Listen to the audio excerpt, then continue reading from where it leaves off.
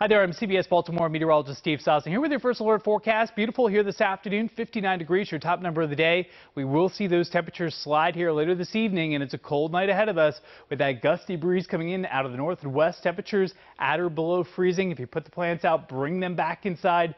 In the city itself, upper 30s. Half the story, wind chills will be in the 20s. Here's your forecast for the day tomorrow. Plenty of sunshine. We're going to need it. That temperature rebound tomorrow afternoon, not quite as impressive. About 53, 54, the top number of the day.